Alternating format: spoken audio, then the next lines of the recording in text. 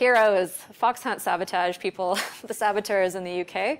And you can, okay, fox hunting is illegal in England, but sabotaging a fox hunt is also illegal. If you're a sab and you if you sabotage a hunt, you can be put in jail, and they get put in jail. They get fined. But the fox hunters can go out in their finery and all of their hounds and say that they're exercising their hounds for the day. And they go out, like 20 of these guys on horses with the hounds, and they're exercising and training their dogs, but they're not hunting. But of course the dogs catch foxes, but they say that it was by accident. We didn't ask them to catch the fox. It's just what happens when we're out exercising our dogs. So, and they're protected because they know the police and stuff. It's a really interesting thing. Has anyone ever taken part in it, in a SAB? Oh my gosh, it's incredible. All the activists are out there with maps and cars, and they're running through fields to catch them, and the cops are everywhere because they know the SABs are out and they're trying to catch the SABs. Everyone's trying to catch someone, but in this picture, on this day, no foxes were killed because of the SABs out there interfering with the hunt, with the exercising of the dogs.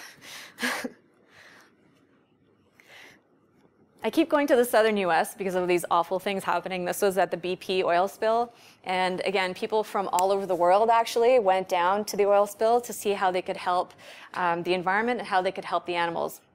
This is a group who went down and set up, and they de-oiled the birds. They would go out in boats, and they might only catch a few birds a day, but it was worth it. It was worth it because they respect these individuals. They see these animals as individuals. It was really great.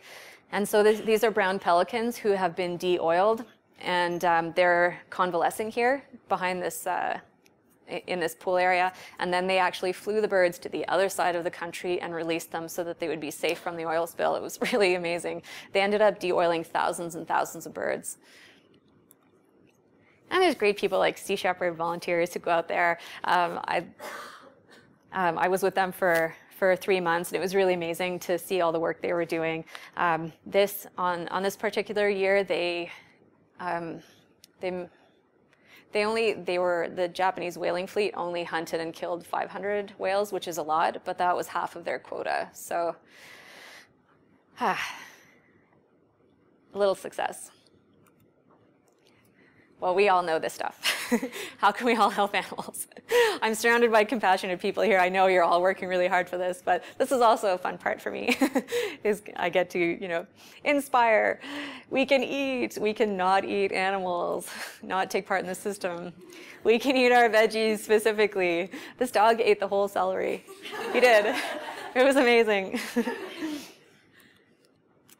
Now, how many of you guys know about Guelph Pig Save? So can you tell me, has it started, or? We're looking for people. I just joined, but Guelph Pig Save is looking for people. So just it's Guelph Pig Save. So I'm going to put it on Facebook. And there'll be vigils, or how's it going? I'm not sure yet. I'm actually not the one in charge. Okay. I just joined. Well, Toronto Pig Save started 2 years ago. Now there's Burlington Pig Save, Indiana Pig Save, Melbourne Pig Save. So it's a growing movement, and we do 3 vigils a week, and we bear witness to the pigs who are going to slaughter. And we also do things like handing out these coconut vegan bacon sandwiches. And it's very, very positive. It's love-driven fully, so there's no anger, there's no yelling at people. And a lot of people have joined this movement, and I understand that there's a Guelph chapter now. So do you want to let people know more about it, or? Okay. We can celebrate. Celebrate is very important because we can get really down and depressed about all the issues. Do you know this guy? Oh, I just like the shirt. Oh, yeah. So it's really important to celebrate the successes instead of just mourning the sad stuff. I learned the hard way when I had PTSD and then had therapy, and then it's all good now. We can march. We can adopt instead of buy. Does anyone know this woman? I'm trying to find out who she is. I photographed her once, and I have to, it was part of this thing. She came and went. Of course, very easy to do. And we can report cruelty. A lot of us find it really hard to speak up, but it's really amazing what one phone call can do. This was one phone call from a neighbor who didn't want to be identified. They were worried about, repercussions from the neighbor, but this dog was chained out there his whole life. And when the investigators went and said, hey, like, we can't force you to bring your dog inside, but these are the reasons you should bring your dog inside. And they actually did. They listened and they said, well, we really love the dog. And subsequent visits later, 3 of them, the dog was living indoors. So you may not think that a phone call can change much, but it really, really can. It can change an entire life.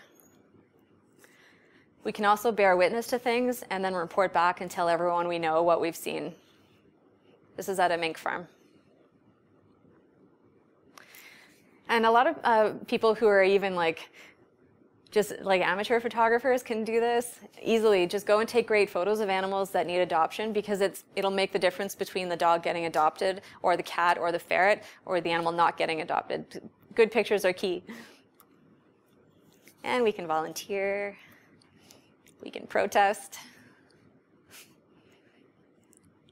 You do? You know that family? That's so good. Awesome. So we can protest, and we can protest with humor. Humor is great. This sign says, "Get me the cluck out of here," and they were trying to get Loblaws to use only free-range eggs. And I just adore this woman. She's protesting the testing of Botox on animals. But I love that of all people, it's her, with her beautiful, beautiful face. Someone in this room is in this next picture. 2 of you. There they are. That was like 10 years ago, you guys? Yeah. Amazing.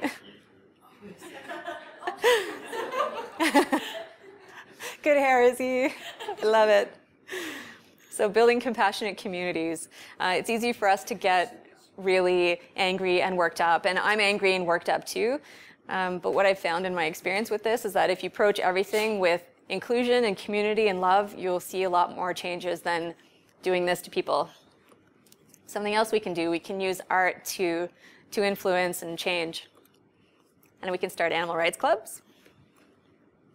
Best way to tackle a problem is to become a part of the solution. Not just for humans, but for animals, because they are also sentient, as we all know, and deserve the respect that we give humans as well. So one last story. Hard to know what you're looking at, and this was shot in 2011. But I was at this place. This is Alamogordo, New Mexico, and I was there in 2007. And where in 2007, there was a big building there on this location. And that building housed cages and drugs and equipment, and it housed chimpanzees, and it housed rats and beagles that were tested on for decades and decades and decades. And when I went back in 2011, that building was gone, and the place had officially closed down. It's called the Colston Foundation, and it's gone now. It's free of animals. And I went back there, and I was strolling around on that site and feeling just like the weight of that, the weight of the wonder of the change of it, and also the heaviness, because that's where Ron lived. That's where Ron spent 30 years of his life, at this hellhole with no windows being tested on. And I walked around, and there was just a slab of cement there where the building used to be.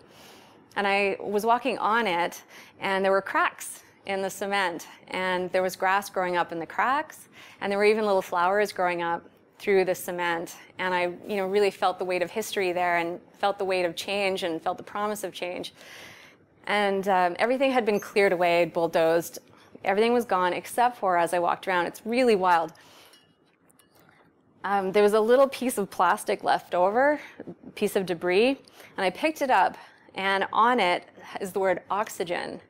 And it must have been from the equipment there. And it said oxygen, and I was like, oh, it's telling me, it's like history coming back to tell me to breathe and to think of Ron. And that's something I really want everyone to take away with them. I mean, from this, there's so many things, but it's hard to know that this stuff is happening, and we're up against a lot. You know, we're trying to change the whole world and emancipate all these animals who are suffering. But I keep this with me, and it says oxygen, and it reminds me to breathe. And it takes me back to this place where, you know, there's no longer an animal research facility, and Ron is safe now, and things are changing. So if you can take that as well with you, breathe. You know, when things are just awful and you're suffering from the animal suffering, think of this story, and think of change, and think of Ron and how that worked out, and take a breath, because we really need you all.